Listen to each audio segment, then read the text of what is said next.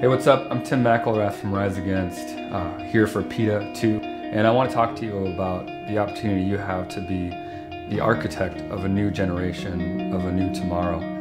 I'm specifically talking about the ways that you can change your life to have an impact on the future and on the world that we'll go on to live in and our kids will certainly inherit. And I'm talking about some of the mindless traditions that have kept society eating meat and taking part in all kinds of consumption of animal products.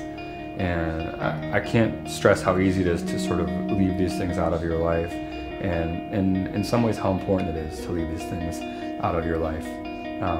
This is something that affects you, the world around you, the environment, and even the economy. This is something that touches all of our lives. And so for the animals and for yourself and for the earth, please consider a cruelty-free lifestyle. Rise Against has got to be one of the best things that's happened to animals. You know, they're all vegetarian, and they're always looking for creative ways to incorporate an animal rights message, whether it's an insert in an album or a table at a show or including footage in a music video. I think that's what we do from stage. We don't force feed.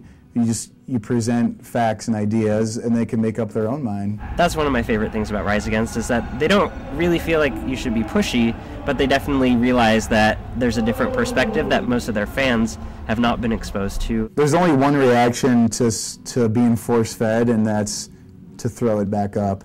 And I think if you do that, even with an idea, people are going to react that way.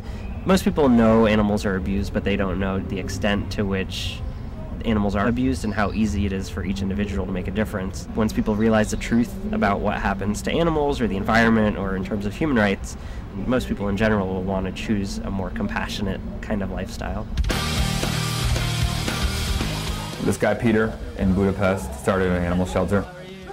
At first, start to take care of the strays that were in the town and try to get them adopted, or he kept saying rehomed, From the time that he started it, it obviously transcended simply adopting animals, but it was also creating this awareness of animals. We focus on education, and we believe that educating young people from a very early age is elementary important. What really struck me about Peter was that he really had a complete grasp on the problem of the overabundance of animals.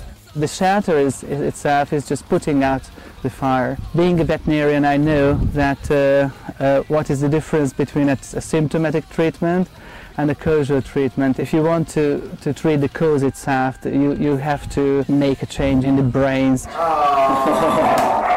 She is one of those who was just simply left at the entrance in a small box. How old is he? Well, he's hot hetesh, 6 weeks. 6 weeks? Yeah, hopefully somebody will adopt him. He's a very nice chap, isn't he? Yeah. And Peter was one of those guys where you could tell he just did not give a shit about being recognized for it. He didn't want a trophy. He didn't want a medal. He didn't want a pat on the back. He's really and truly just trying to solve that problem.